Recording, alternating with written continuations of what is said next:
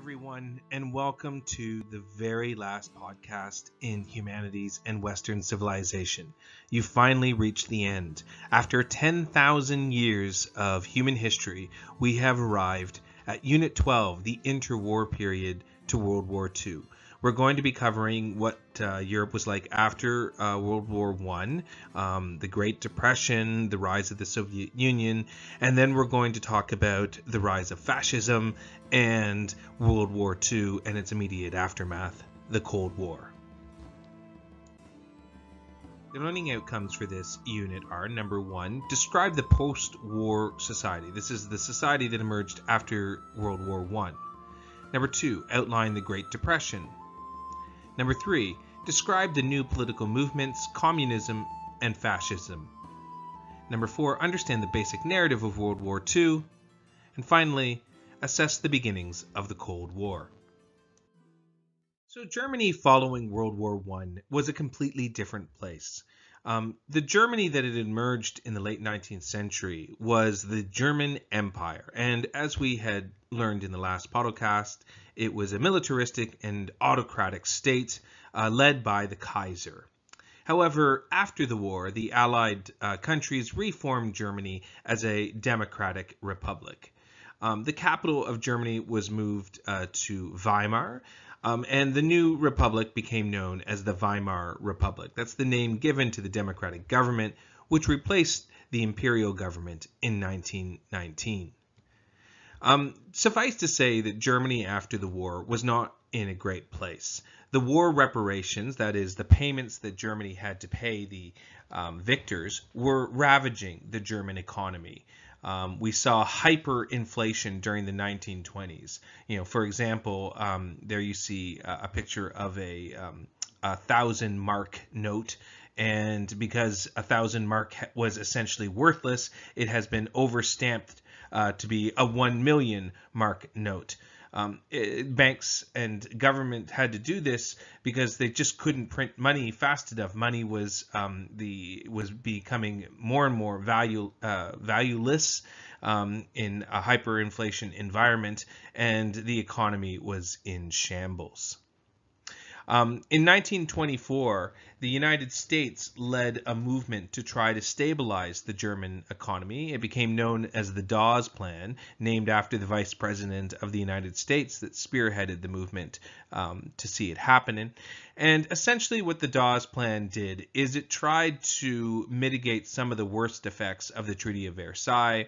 It allowed for Germany to have foreign troops withdrawn from the Ruhr Valley, and it also had the United States lend Germany quite a bit of money so that Germany could make its reparation payments to Britain and France. This, of course, was going to have profound impact once we get to the Great Depression, as we'll see in a moment. So while things were going really badly in Germany, elsewhere, things actually started to really turn up in the 1920s. The 1920s are sometimes referred to as the Roaring Twenties because the economy rebounded in many Western countries by the mid part of the decade, and things actually really greatly improved. It's during this time period that historians and social scientists would identify the beginnings of something that we call mass society. So what is mass society? A society in which traditional social ties and divisions have weakened in favor of broad homogeneity, that is, similarity. But what do we mean by that? Mass society comes with it this massive growth in consumption and advertising. It also comes along with this increase in media production. And so we have like Hollywood churning out movies, we have radios, and all of this is creating this sort of shared global culture. Mass consumption and mass society means that people around the world are buying the same things, they're consuming the same cultural cues around the world. It's not to say that there aren't local differences, but it does mean that we're beginning now to share in a collective society, a mass society now. And it's something, of course, that we still live in today. When you think about, say, pop music or movies, I mean, these are things that we share nearly around the entire planet. And this really only begins for the first time in the 1920s. It's also during this time that we see the democratization of leisure. Previous to the 20th century, things like going on vacation or taking a holiday were something only that the ultra wealthy could do. But once we reach the 1920s, the economy is such that we start to see middle class people doing things like taking a holiday. Part of this is a result of the betterment of the economy, but part of it is also just a cultural shift as well too. We see people using their cars to pile them up with, their suitcases and drive out to the beach and take a family holiday. It's also the result of changing labor laws that allow things like holidays. And all of this is happening in the so-called Roaring 1920s. In the Roaring 1920s, we start to see a lot of cultural changes. For instance, we see a relaxation of expressions of sexuality and dress. We see the spread of African American culture, particularly jazz music, coming out of America. There you see a poster for Josephine Baker, who is one of the most famous jazz singers of the 1920s, an African American woman.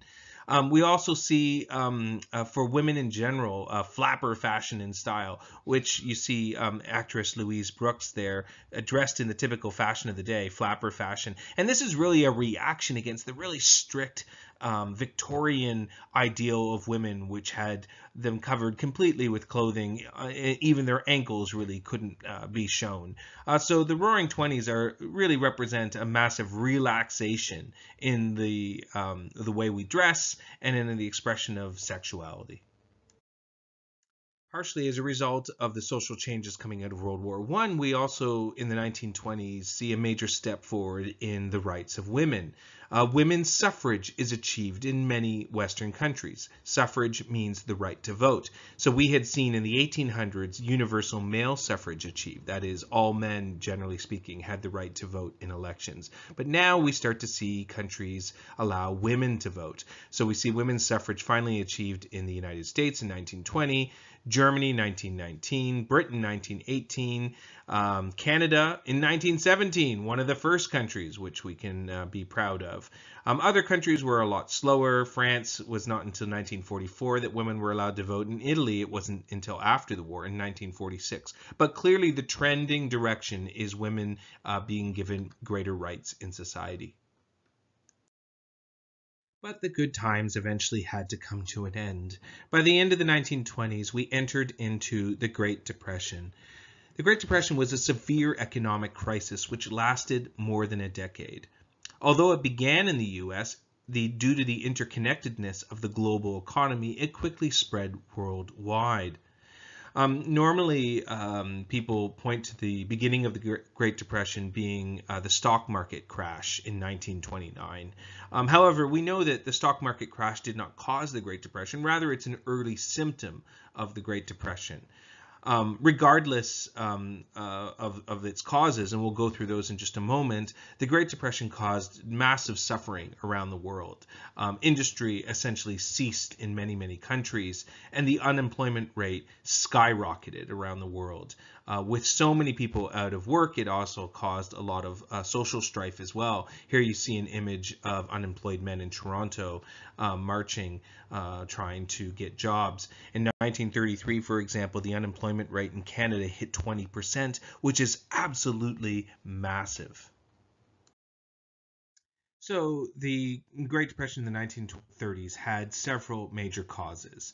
The first of it is something that we've already discussed a little bit, which is war debt. So all countries involved in World War I had spent heavily and had gotten themselves deeply into debt following World War I. And then on top of that, the victors, Britain and France, had forced Germany to pay massive reparations payments, which Germany couldn't afford to pay. And part of the reason why Germany and France needed money from Germany is because they owed lots of money themselves. And who did they owe money to? They owed money to the United States. That was where they had mostly borrowed money during the war. So under the Dawes Plan, the United States lent money to Germany so that Germany could pay its war reparation payments to Britain and France, who in turn could pay that money back to the United States. As you can see, This creates simply a circle of debt or a house of cards, which makes no sense and was just liable to collapse at any moment. Another symptom of the Great Depression that we see is easy credit and a lot of speculation on the stock market. So speculation is where people are investing not because they think that a company, for example, is a good company and has good prospects, but because they just think that its stock is going to rise. And this can create a very volatile stock market. We also had a lot of people participating in the stock market using debt to do so. So people would borrow money from the bank in order to buy stocks in the stock market. And the banks were actually doing this too. They were borrowing money and then from each other and simply reinvesting it in the stock market. This meant that when the stock market actually crashed, everyone was losing a massive amount of money and in addition finding themselves deeply in debt. We also see towards the end of the 1920s that we've reached the limit of what at that point in time the economy could consume. Basically, everyone who had bought a radio had already bought a radio, and there just wasn't the market to continue to produce products at the same rate that we were producing them before. So during the roaring 1920s, we see factories churning out all sorts of things, and eventually there's just not enough people buying them. So we have a symptom of overproduction and underconsumption. And the final problem is that towards the end of the 1920s, we see a decline in the price of grain. And this was a problem because more and more people had gotten involved in grain farming during the 1920s, partially because during the war there was a shortage of grain and everyone was keen to buy more food. They had to feed all of those soldiers. And so more and more farmers were putting land under the plow and producing more grain. The more grain that we dumped onto the market in return pushed down the price of grain. And so this created this sort of self-fulfilling prophecy that if the price of grain is falling, well, then you're probably going to try to grow more grain to make up your losses. More grain gets dumped onto the market and the price gets depressed even further. All of this leads up to the late 1920s when the Great Depression starts. Generally speaking, the way world governments reacted to the Great Depression made it worse. They never encountered anything like this before. They acted according to a classical economic theory, and those theories basically intensified the crisis. Under classical economic theory, if tax revenue is falling, which of course it did during the Great Depression, then governments should in turn spend less.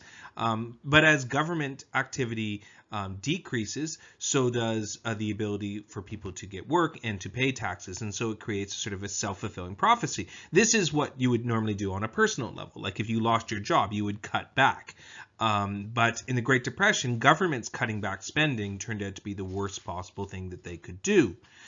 We also see a spike in interest rates everywhere. So nobody wants to lend anyone else any money because no one believes that they can pay it back. And so if they are going to lend money, then they're going to do it at a huge interest rate. So this essentially, again, diminishes economic activity and makes it worse. To top it all off, everybody, all the countries that is, started to be very protective over trade. They started to enact tariffs so that their local domestic industries would be protected. But that also meant that other people were enacting tariffs. So if Canada enacts a tariff, the United States enacts a tariff, and they end up not being able to sell to each other. Again, this diminishes economic activity. Now, there were some people that were calling for a new approach. One person is the British economist John Maynard Keynes.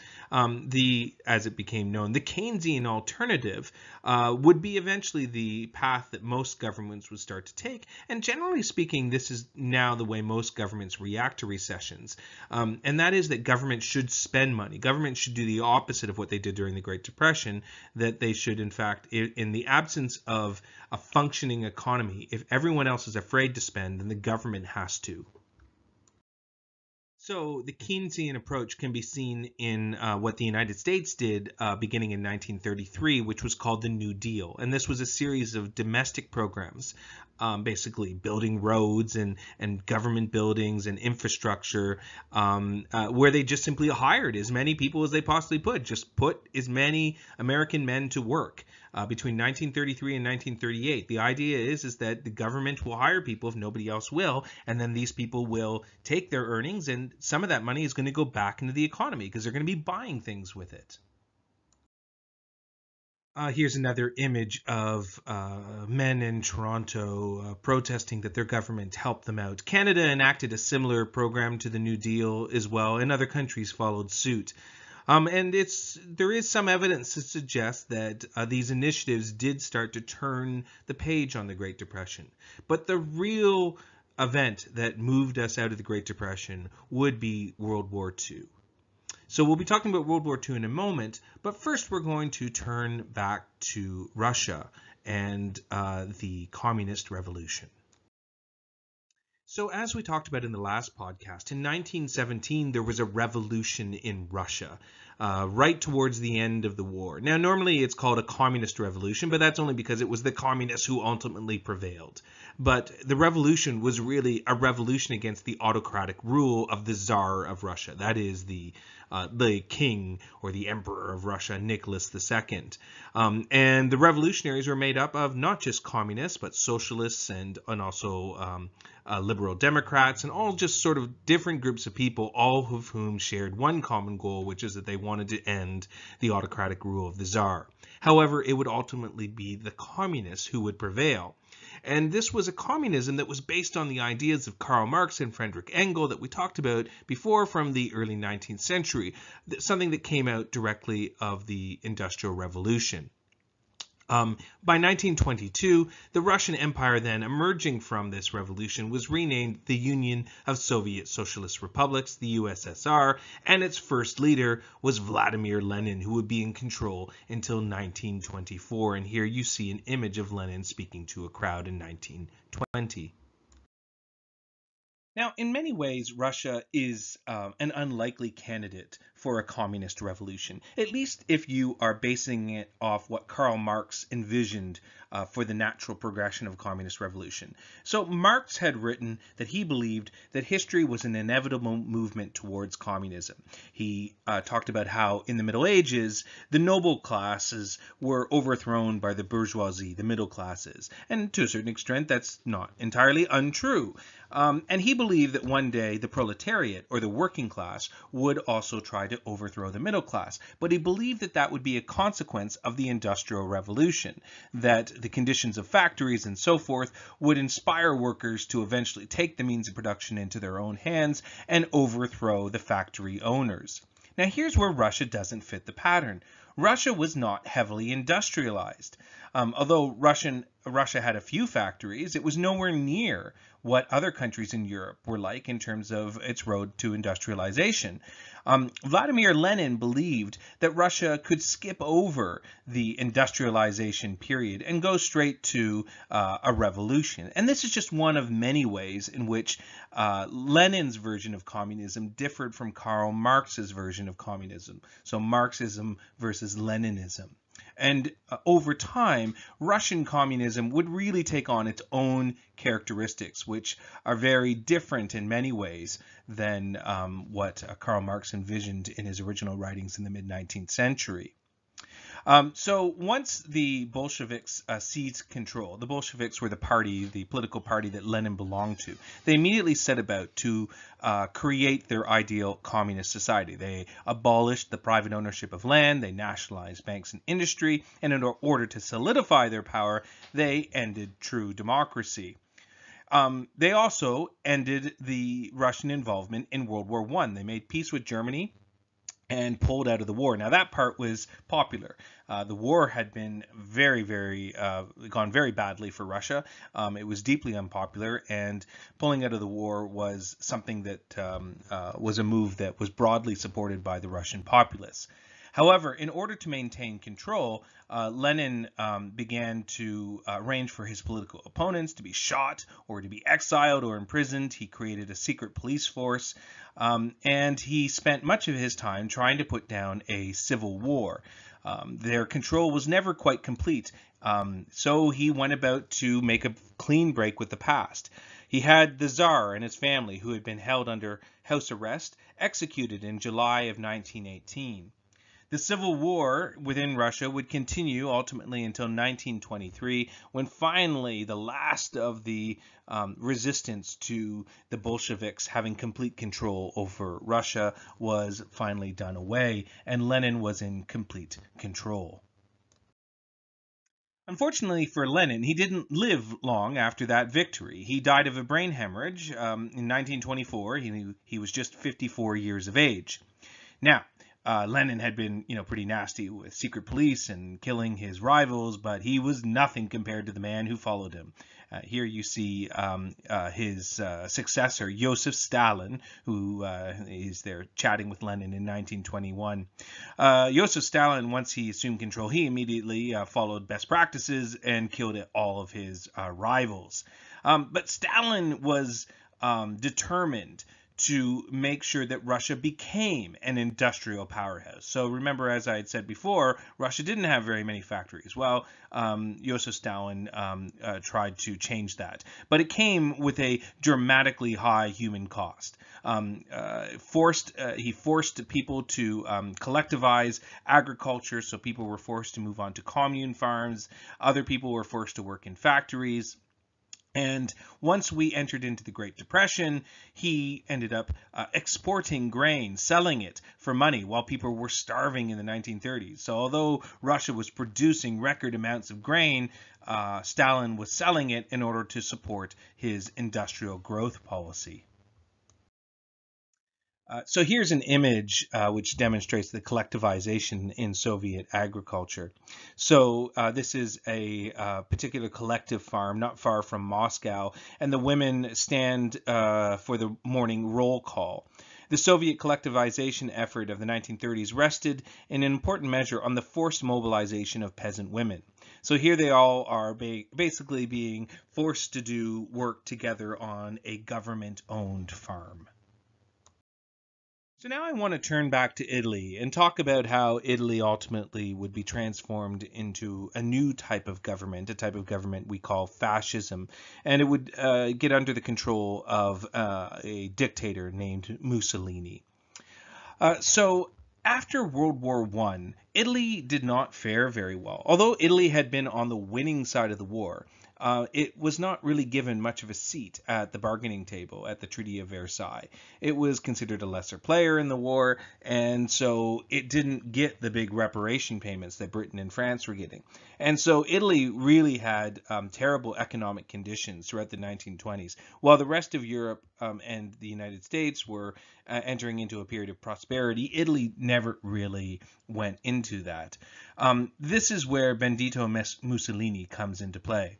As a young man, he did all sorts of things. He worked in a newspaper, but he managed to become the Prime Minister of Italy in 1922, and he very quickly took over and became a dictator from 1925 onward.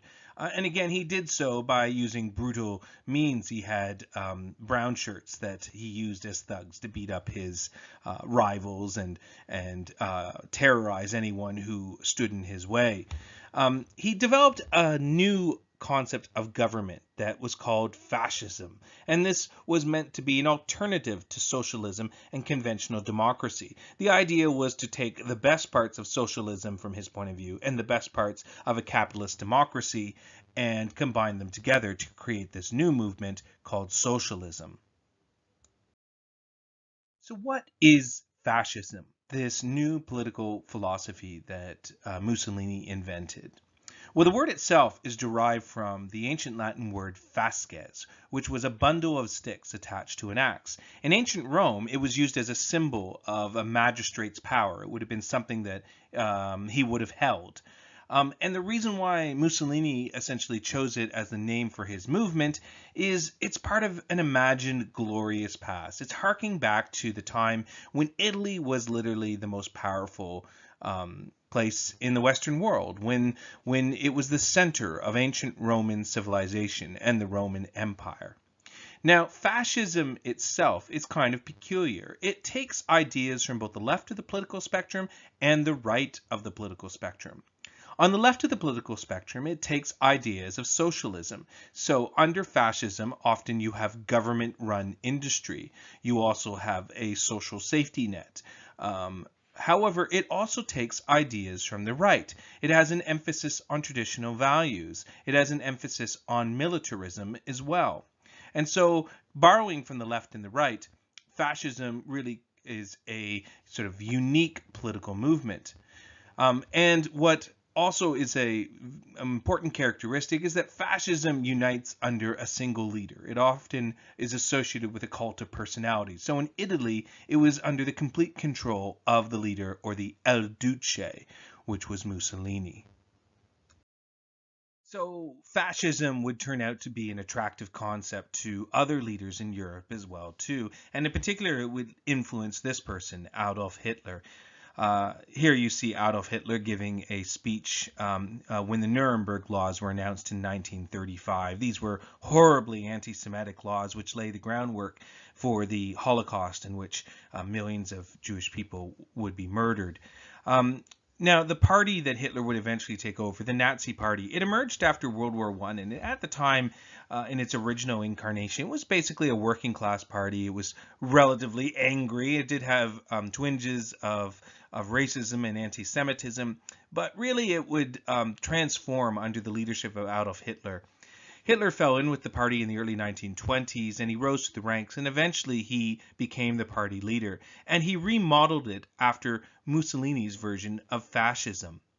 Now, just like Mussolini originally came to power by being elected as prime minister, and only once in power did he dismantle democracy, Hitler followed a similar path. So in 1933, Hitler was elected as chancellor, and it was afterwards that Hitler used his own powers to essentially dismantle the democratic system that had brought him there, and he became a dictator shortly after, just like Mussolini. And this would allow Hitler to remodel German society under the same fascist lines as Mussolini, but it wouldn't be quite the same. Hitler's version of fascism has some unique characteristics that Mussolini's doesn't have. The Nazi ideology that Hitler espoused was built on a foundation of racism and social Darwinism. So anti-Semitism specifically. Hitler despised Jewish people, and he was tapping into an undercurrent of German society that used Jewish people, who were a minority in German society, as scapegoats for a lot of the problems that Germans felt. They were an easy scapegoat. There was the wide-held belief, falsely held, that it had been German Jews, who had allowed World War I to be lost for Germany. And this is all tied up as well in sort of a warped concept of social Darwinism, the idea that it is normal for one race to go to war and fight against other races. Just like in nature, if you're strong enough to kill another race, then that legitimizes it. And this is sort of the building blocks under which Nazi ideology was formed. There was also a concept that Hitler espoused called Lebensraum, which is essentially that the German people were entitled to more living space. That again, might equals right, and that if Germans have the power to take it from others, then that justifies the taking. He also espoused the idea that Jews were less than human, that they were some sort of parasite on human society, and therefore Germans could be justified first in enacting laws which would marginalize them, and later murdering them in death camps. And above and beyond all of this, there was an undercurrent myth of the Aryans, and that the Germans were part of some sort of a superior master race, and that this was their destiny to seize control of the world. So a whole lot of nonsense, but powerful nonsense that a lot of people believed. During the 1930s, as Hitler solidified his control of Germany and transformed German society, he was, broadly speaking, amongst Germans, very popular. Even at the same time, he was passing horribly racist legislation such as the Nuremberg laws and acting as a dictator and dismantling democracy around him. At least on the surface, he had seemed to turn around the German economy, and in many respects, his unapologetic stance towards the Treaty of Versailles, which was universally detested within Germany, and the fact that he was seen to have stood up to outside powers and to have given Germany back their pride again, led to even outsiders such as the American Time magazine naming him Man of the Year in 1938, which just absolutely seems absurd from our point of view today. Nevertheless, this was the environment in the 1930s which allowed Hitler to get away with as much as he did until eventually his exploits would go too far and we would find ourselves back in a world war once again. Which brings us to World War II. The Second Global War lasted from 1939 to 1945, and it is by far the most destructive war in history. Even to this day, nothing has come close to it. Approximately 75 million people died. It was also the very first and only, knock on wood, war to use nuclear weapons. You see a picture there of the atomic bombing of Nagasaki in Japan in 1945 when the Americans dropped a nuclear bomb on Japan, effectively ending World War II. To put it into perspective just how much more destructive World War II is, let's take a look at it in comparison to World War I. So in World War I, there were approximately 17 million deaths. In World War II, there were 75 million deaths. The difference is absolutely staggering. From World War II, we would actually also have color photography for the very first time. During the Second World War, women in many countries would actually serve in uniform for the first time. This is a rare color image of the Auxiliary Territorial Service, ATS plotters at work at the Coastal Artillery Headquarters in Dover, England in December of 1942. Once again, Europe would be nearly destroyed by the fighting during World War II. But it wasn't just in Europe. The war would be fought all around the world once more. This would be a war where airplanes would play a greater role than ever before. Here you see an image of RAF fitters changing the engine of a Lockheed Hudson at Yundun in the Gambia in April of 1943. And here's an image of Lancaster bombers nearing completion in Avro's assembly plant at Woodford in Manchester in 1943. Tanks, which were only first invented in the First World War and played a really limited role in that war, would now be more important than ever before. Here's an image of a Churchill Crocodile flamethrower tank in action in August of 1944. World War II would be the ultimate clash of civilizations. On one side, the free democratic world rallied to stop Hitler, who wanted to institute his Third Reich, which was the official name that the Nazis gave to Germany under Hitler's leadership. The Third Reich, the idea being that the first empire was the Holy Roman Empire during the Middle Ages. The second empire was the empire instituted under Otto von Bismarck and the Kaiser with German unification, and now the Third Reich being under Hitler. The underside of the war would see untold human misery and cruelty and the murdering of over 6 million Jewish people by the Nazis and many others too. The principal consequences of World War II would be the end of European world dominance. Europe would be so devastated by the end of World War II that it would no longer be the principal controller of the world. And in fact, it would also lead to decolonization in much of the rest of the world as Europeans find it impossible to keep up their former empires. In decolonization, we also see the spread of mass society to the rest of the world.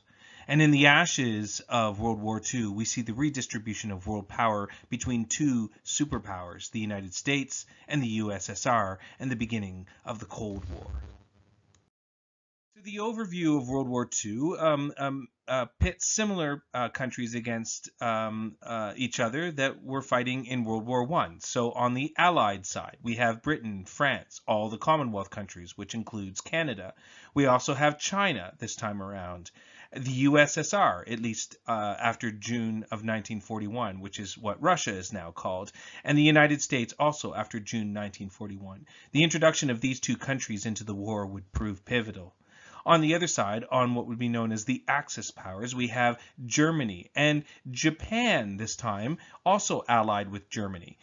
Japan, of course, fought on the Allied side during World War I. Well, things have changed a lot since the First World War, and Japan now is a major power in its own right.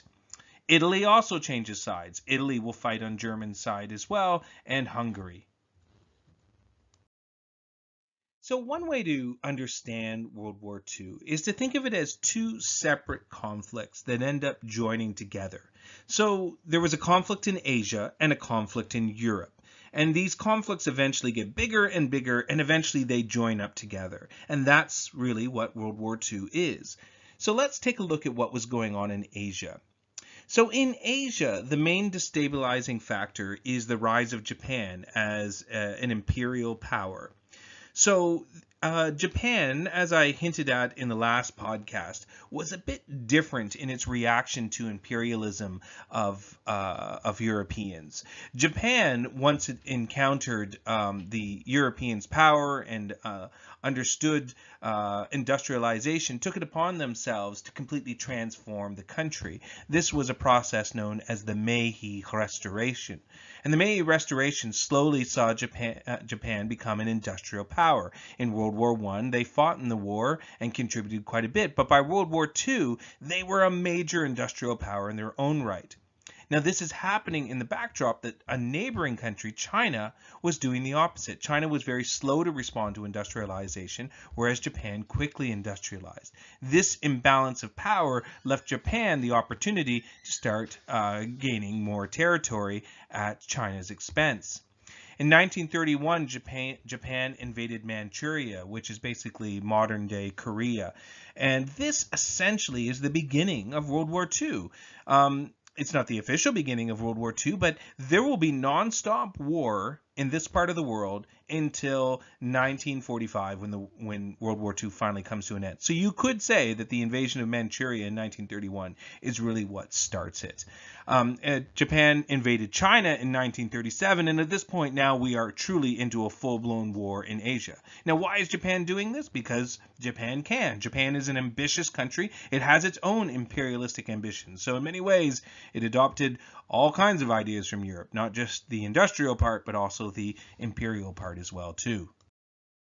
So as Asia falls into full-blown war, things are rocketing towards conflict in Europe as well. We see the rise of fascism in both Italy and Germany during the 1920s and 1930s. So Mussolini is dictator from 1925 onward, El Duce, and Hitler becomes dictator from 1933 onward, Der Führer. We also start to see, at least in Mussolini's instance, that we see some ambitions beyond their own countries. So Mussolini, for example, invades Ethiopia in 1935. Why? Because he could invade Ethiopia, and because he wanted to start to create an Italian empire of sorts as well, too. And in Germany, we start to see increasing anti-Semitism as Hitler begins to remodel the country. So Hitler also had his territorial ambitions too. Remember the concept of Lebensraum, which means living space. And Hitler certainly intended to increase German territory. Now, some of that territory he intended to regain what was lost during World War I and arguably was taken away from Germany unfairly. But he also had his eye on other parts of Europe which had never been part of Germany before. And the rest of Europe and the world, we have to understand that nobody wanted to have a war again. So there was a reluctance to confront Hitler in some of these ambitions because World War I had been so terrible. So many people had died. And also there was an understanding that, the Treaty of Versailles had been somewhat unfair to Germany, and so we should be flexible to some degree or another in order to prevent war and maintain world peace. this would bring about the idea of appeasement. So appeasement is most commonly associated with the man on the left, who was the British Prime Minister. His name was Neville Chamberlain. So Neville Chamberlain had many meetings with Adolf Hitler over the years in the lead up to World War II. And he tried to do everything he possibly could to avoid a war taking place. Appeasement essentially means that they kind of let Hitler get away with certain things with the understanding that Hitler wouldn't take it too far, and that if he did, then we would be back at war again. And nobody wanted that. So they were going to try everything they could to avoid getting us into a major conflict. But Hitler would certainly begin to push the boundaries. So one of the first ways that Germany began to increase its territory was with the Saar. So the Saar was a small territory that at the end of World War I had been separated from Germany. It's that little area in red. And France was given control of its Saar mines. In 1935, there was a referendum of whether Saar wanted to be rejoined with the German territory. The territorial status referendum took place on January 13, 1935, and over 90% of the Saar voters opted for reunification with Germany. And the rest of the world, when this happened, I mean, France was not pleased with it, but at the same time, they thought, well, you know, the Saar used to be part of Germany, and so we really should just let this take place, and so everyone just kind of let it happen. So this is the first territorial acquisition of Germany. It wouldn't be the last. So the next thing that Hitler did was he focused on rebuilding the German military. One area of Germany, the Rhineland. At the end of World War I, the Rhineland, it's this area in yellow here by the Rhine River, had come under the occupation of the Allied forces. In the Treaty of Versailles, German military presence was forbidden from all territory west of the Rhine and within 50 kilometers east of the Rhine. And this was later reaffirmed with the Locarno treaties of 1925, that this would be a permanently demilitarized zone. In 1929, however, Germany began to negotiate the withdrawal of Allied forces from the land, and the last Allied soldiers left the Rhineland in 1930. Following the Nazis coming to power in 1933, Germany began working towards rearmament and the militarization of the Rhineland. The reason why they wanted Germany not to have soldiers there is because it's right on the border of Belgium. This is where so much fighting had taken place during World War I. And then in 1936, Hitler finally broke all those treaties and ordered 3,000 German troops to move into the Rhineland. Now, this was celebrated in Germany because they just loved the idea that Hitler was standing up to the Allied powers. What did the Allied powers do? Well, kind of nothing. Nobody wanted war, and a lot of people argued, well, is it fair to say that Germany can't have military in its own land? Was that really fair? And so they didn't do anything. And here you see German troops marching into the Rhineland in 1936, and the people all happy and ecstatic. You see women giving the soldiers flowers. So from the German point of view, this was a celebrated moment, a moment where they were standing up to the Allied powers. They were getting back some of their dignity after World War I, and the rest of Europe kind of nervously sat on their hands and hoped against hope that this would be the end of Hitler's ambitions. Again, this is all about appeasement. At the time, they wanted to avoid war. However, Hitler's next move was much more provocative. In 1938, Hitler marched his troops south and annexed the country of Austria. The Austrian government fled, and this was a major provocation. Now, however, most of the people in Austria welcomed the Germans when they came. Hitler was a popular figure. He was seen to be someone who had turned the German economy around, and the Austrian government was not very popular at the time. And the rest of the world nervously watched as Hitler annexed this whole country, and what did they do? They didn't do anything because they thought, well, well, Austria is filled with German-speaking people, so yeah, maybe Germany and Austria being together, that's not such a big deal, I guess. Besides, we really don't want war. And here you see cheering crowds in Vienna, Austria, as the Germans come in and the Nazis take over. Again, generally speaking, in Austria, people liked it. Watch The Sound of Music for this period of history being depicted. So next, Hitler turned his attention to a region of Czechoslovakia known as the Sudetenland. So the Sudetenland was a part of Czechoslovakia that was essentially filled with German people, German-speaking people, and people who were culturally German. The reason why it was part of Czechoslovakia was because of the reorganization after World War I. Originally, the Sudetenland had been part of the Austria-Hungary Empire, but after that disintegrated, it was given to the new country of Czechoslovakia. At this point when Hitler was making motions towards the Sudetenland, obviously the Czechoslovakians didn't like it, but we still had the same situation that the rest of Europe really didn't want war. And, certainly the argument would have been made, well, yes, it's not part of Germany, but it's part of Czechoslovakia, but it is filled with German-speaking people, so maybe we can all look away while he takes that, maybe. But things were getting serious. It was quite clear to everyone that Hitler was on, a shopping spree of territory around Germany, and this really had to come to an end.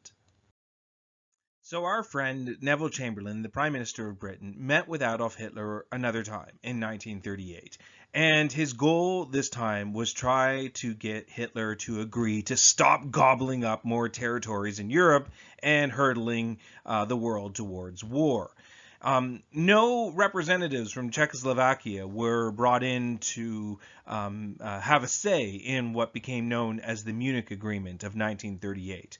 But in that agreement, and this is the pinnacle of appeasement, in that agreement, Hitler agreed that he would stop any more territorial acquisitions in return for the Sudetenland. He said, okay, look, I know that I annexed Austria, I know that, we got the Tsar in a referendum, and I know I started remilitarizing the Rhineland, but I promise, honest to goodness, that this is it, that the Sudetenland is the last thing I'm going to take. And Neville Chamberlain shook hands with him, and that was the agreement. And of course, we all know that this didn't end well.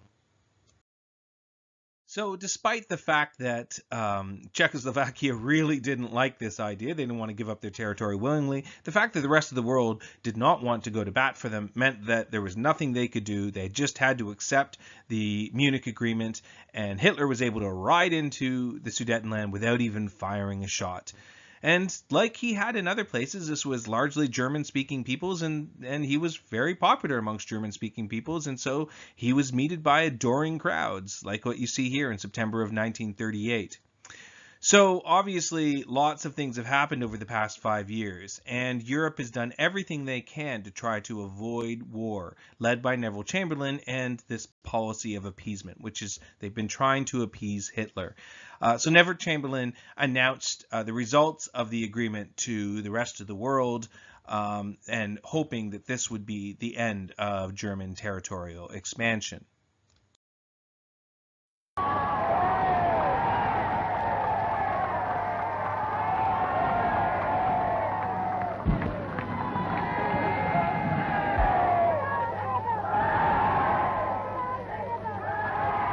The settlement of the Czechoslovakian problem, which has now been achieved, is, in my view, only the prelude to a larger settlement in which all Europe may find peace.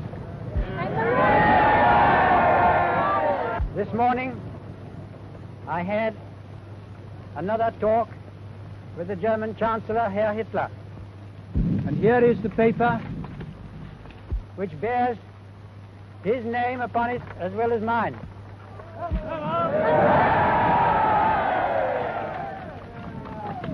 Some of you perhaps have already heard what it contains, but I would just like to read it to you.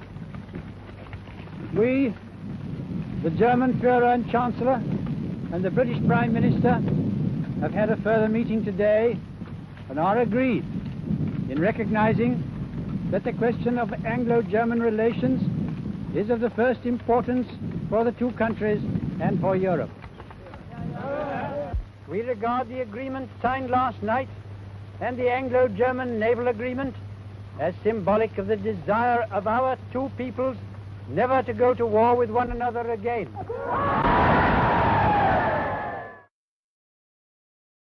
Of course, as we know, Hitler had no intention of stopping there. He had every intention of continuing on. So, in order to start to make real preparations for the inevitable war that was going to follow, Hitler made some alliances. So first, he made an alliance with his buddy Mussolini. And why not? Mussolini and Hitler were both fascists. They liked to talk about fascist things. And although in private, Hitler considered Mussolini a bit of an idiot and didn't really respect him that much, in May 1939, they signed the Pact of Steel, uniting them in an alliance. The final chess piece that Hitler needed to put into place before he began his next move was to make a secret agreement with the Soviet Union, with Joseph Stalin.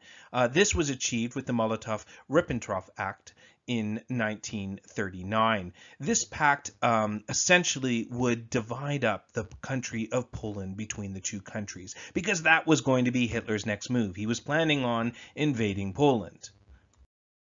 So here you see Poland is right between the Soviet Union and Germany. So clearly, had Germany just invaded Poland without the Soviet Union's agreement, that would have almost certainly provoked war between the two countries, which Hitler wasn't quite ready to have happen.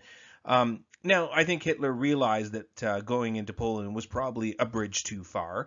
After all of those other arguments were based on the idea that, there were German people there and it made sense for Germany to absorb German-speaking people. But in Poland, there are Polish-speaking people, and it really, there's no excuse other than pure territorial ambition, which would cause Germany to want to invade Poland. And indeed, this was all about Lebensraum. That means, more living space for German people. And Germany, against the agreement that he had made with the British Prime Minister, Neville Chamberlain, invaded Poland in September of 1939. And this was it. This was the final straw. The rest of the world finally got off their hands and decided they had to do something about Hitler.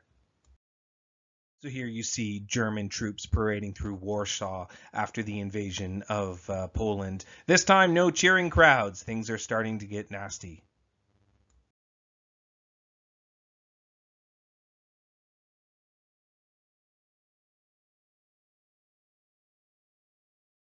I am speaking to you from the Cabinet Room at 10 Downing Street. This morning, the British ambassador in Berlin handed the German government a final note stating that unless we heard from them by 11 o'clock, that they were prepared at once to withdraw their troops from Poland, a state of war would exist between us. I have to tell you now that no such undertaking has been received, and that consequently this country is at war with Germany. You can imagine what a bitter blow it is to me that all my long struggle to win peace has failed. Yet I cannot believe that there is anything more or anything different that I could have done and that would have been more successful. Up to the very last, it would have been quite possible to have arranged a peaceful and honorable settlement between Germany and Poland. But Hitler would not have it. He had evidently made up his mind to attack Poland whatever happened.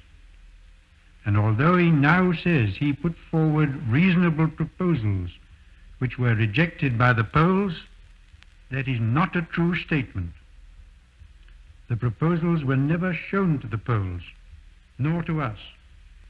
And though they were announced in the German broadcast on Thursday night, Hitler did not wait to hear comments on them, but ordered his troops to cross the Polish frontier the next morning.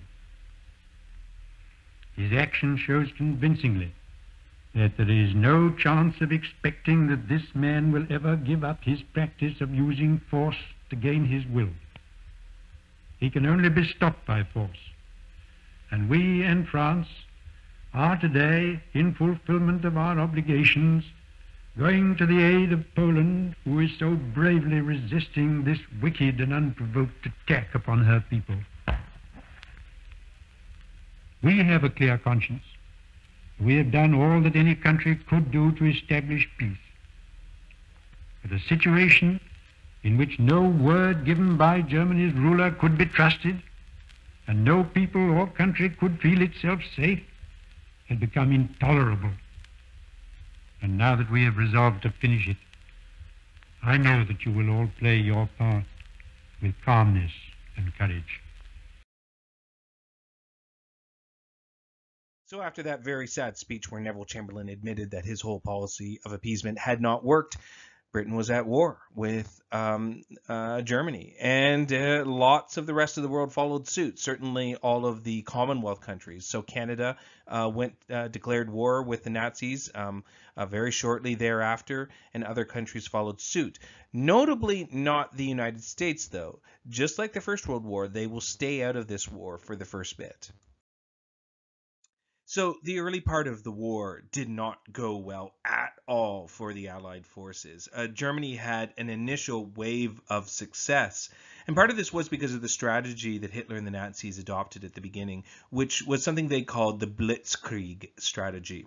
The Blitzkrieg strategy was using a huge army of basically all tanks, which could move incredibly quickly across the countryside, and then coupled that with air support. This allowed the Germans to, within 6 weeks, defeat France in 1940. So here you see Hitler walking through occupied Paris with the Eiffel Tower in the background. So it just was not going very well at all. At the same time, Germany began a campaign of bombing British cities. The Blitz would actually turn London into rubble, and people would be forced to spend their nights in the subway system, the underground, in order to just to survive. And Germany also sent out submarines and destroyed Allied shipping lines. They pretty much controlled the Atlantic in the beginning of the war. So things were not going very well at all. So this map, I think, is really a great way of just presenting how bad the war was going for the Allies in the beginning. So this is a map of Europe in 1941, and everywhere you see that is gray or black is under the control of Hitler's Germany and Mussolini's Italy. But as I had said before, Mussolini was really the junior partner in this relationship. So let's just state the obvious. It's all under the control of Nazis and Hitler. And you can imagine that if you're in the United Kingdom right now, that lone country on the edge of Europe that's not been taken over by the Nazis, you are genuinely terrified at this point. Things are not going well. So this is where the two wars that I've described, the war in Asia and the war in Europe, are going to join up together, and it's going to turn into a world war. And it happens because Japan and Germany form an alliance. So why would they do this? Well, it's because they both see a common enemy. Although Germany had formed that secret agreement with the Soviet Union, Hitler knew that sooner or later he was going to have to deal with Stalin. That Stalin was not just going to sit idly by as Germany solidified its position across all of Western Europe, because that would be a long-term threat to Joseph Stalin. And so he knew that eventually the Soviet Union was going to turn on him. So he took preparations to make sure that he was going to make it as difficult as possible for them. And so one way to do that would be to form an alliance with Japan, because Japan is on the other side of the Soviet Union. Likewise, Japan also sees the Soviet Union as a threat, because as Japan is building up its empire in Asia, it knows that eventually the Soviet Union is going to not like that either, because it would be a threat to them. So both the two countries see the Soviet Union as a threat, and so they make an alliance in 1940. So while Hitler was engaged in his war with the rest of Europe, he continued his internal war against Jewish people. In any of the areas that he occupied, the Jewish people living there faced increasing restrictions in Nazi-occupied Europe. They created ghettos in cities beginning in 1940. So they forced Jewish people from their homes and forced them to congregate and live in these very, very, very small, dense packed urban areas where people were living practically on top of one another and where disease could run rampant. The conditions in the ghettos were terrible. There often was not enough food. And that was only the beginning of what was going to happen. In the beginning, the Nazis conducted a policy where they wanted to encourage emigration. They wanted to encourage Jewish people to leave Nazi-occupied area. However, from 1940 onward, this changed from a policy of emigration to extermination. And essentially, the doors were shut from that point onward, and the Nazis focused just on killing Jewish people.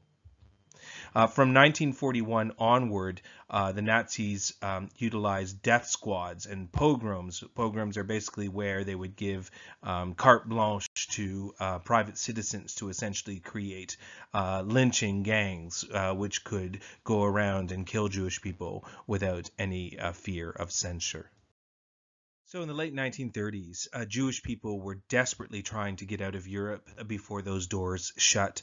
One horribly shameful example in Canadian history is when the German transatlantic liner St. Louis arrived in Canada in 1939. On board the St. Louis were 900 Jewish refugees who were seeking sanctuary from Nazi Germany. Canada, under the direction of the Prime Minister Mackenzie King, turned them away. They were also refused entry into the United States. The ship was forced to return to occupied Europe. Nearly half of the people on that ship would ultimately die in the Holocaust, which is just an incredibly sad and shameful part of our country's history, that we turned them away in that time of need. You know, generally speaking, quite a bit of the anti-Semitism and the laws against Jewish people were widely supported by German people. There were, movements to boycott Jewish stores. So here's a picture of a sign used during an anti-Jewish boycott, and it says, "Help Germany from Jewish capital. Don't buy in Jewish stores." And this is from 1933, in the lead up to the war. Obviously, things would get a lot worse for Jewish people over time. In the beginning, it started just as a widespread state-sponsored anti-Semitism, and eventually Jewish people are forced to identify themselves using Stars of David and are forced to move into ghettos. So the deportation of Jews to extermination camps began about a month after the introduction of the Star badges, the Star of David badges, which Jews were required to wear in occupied Europe. The death camps and the concentration camps would take the Holocaust to a whole new level. So what the Nazis called the final solution began in earnest in 1942. No longer were Jews allowed to leave occupied Europe. From now on, the Nazis would concentrate on murdering them.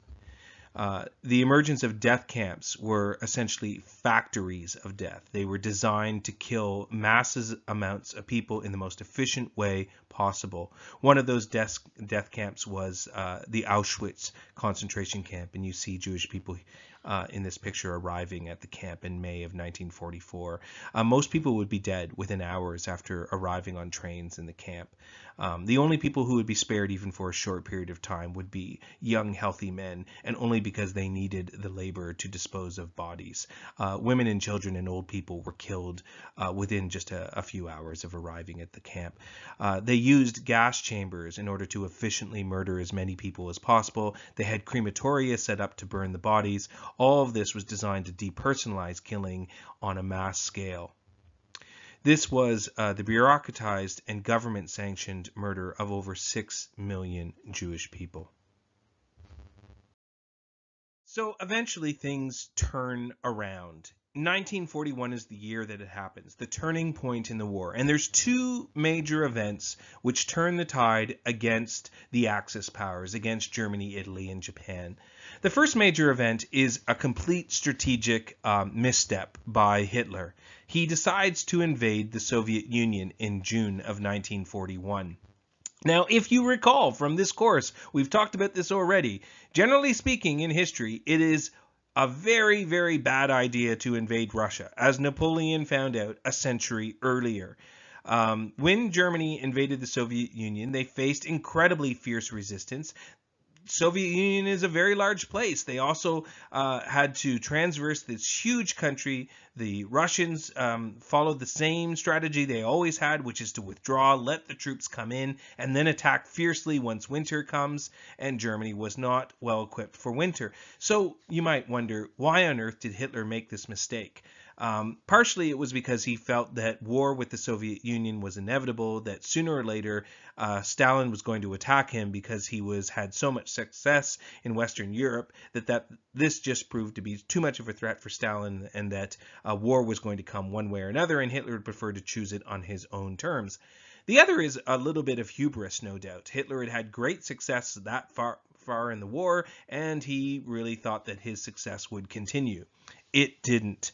The invasion of the Soviet Union turned out to be a disaster. The German army was essentially stuck at Stalingrad, where there was fierce fighting for over a year. There you see a Russian soldier, waving the red banner over the central plaza of Stalingrad in 1943. So the Soviet invasion not going very well at all. A similar strategic misstep was made by the Japanese, and we'll see that next. So just a few months after Germany invades Russia, Japan decides to attack the United States, bringing the United States into the war. Now, why did Japan do this? So as Japan, like Germany, had lots of success and was expanding in Asia and into the Pacific, they felt that sooner or later America was going to go to war against them, that America would not let them continue to gobble up all of these territories in the Pacific because it was going to butt up against American interests. And perhaps they were right, but the truth is that at that point in time there was little appetite for war within the United States. Like the First World War, there was generally an isolationist vibe in the air, so to speak. However, Japan completely misjudged what the reaction would be to the bombing of the naval base at Pearl Harbor in Hawaii. Japan believed that if it could strike a decisive blow against the Americans by bombing their main naval base, that it would so demoralize the Americans that they would sue for peace immediately, and they would, with their tail between their legs, back off and allow Japan to keep all of their possessions in the Pacific. Well, that is obviously not what happened at all. All at once, he unified the country, and America was able to turn its industrial might. And I say industrial might because at this point in time, America really had already begun its path to becoming a superpower. And when America turns all of its factories onto the war effort, and remember, it had also sat out the war up until this point, so its soldiers were fresh, it was a major turning point in the war. So for Germany, Japan, and Italy, things were now going to take a turn for the worse. The bombing of Pearl Harbor was, in retrospect, a complete strategic blunder on the part of the Japanese. So all at once now, there was the Soviet Union on one side of Japan, on the other side they had the United States of America, and in Europe, now Germany had to contend with a war on two fronts. They had the Soviet Union on one side, and then they had the looming likely reinvasion of Europe that was almost certainly going to come on the coast somewhere of France. Where? Nobody knew, but it was going to come. So after 1943, we are entering into the final stages of the war. On June 6, 1944, the long-awaited and anticipated Allied D-Day invasion of Normandy began. D-Day was the largest seaborne invasion in history. The operation began the liberation of German-occupied France and later Western Europe, and it laid the foundations for the Allied victory on the Western Front. Between 1944 and 1945, Germany found itself slowly surrounded. On one side, it had Britain and Canada and other Commonwealth countries, the United States invading, and on the other side, it had the Soviet Union. In April of 1945, with Soviet troops at the doorstep of his bunker in Berlin, Hitler committed suicide along with his mistress Eva Braun. A month later, Germany surrendered in May of 1945. The war in Europe was finally over. However, the war in the Pacific continued on for some time. So, throughout the latter stages of the war, the United States had been secretly working on a project that was dubbed the Manhattan Project, and it was a collective effort of many different scientists to develop the very first nuclear weapon. The Pacific War was not going very well. Although the United States was slowly pushing the Japanese back, going island to island, the Japanese were not likely going to surrender. A decision was made by the President of the United States, which remains controversial to this day, to use the very first nuclear weapons in warfare, and in fact the only times that nuclear weapons have ever been used in warfare. An atomic bomb was dropped on the Japanese cities of Hiroshima and Nagasaki in August of 1945, and this finally resulted in the Japanese surrendering. World War II was finally over. So in 1945, the deadliest conflict in the history of the human race had finally come to a conclusion. And yet, just as it was ending, a new conflict was beginning, and this would be a very different one.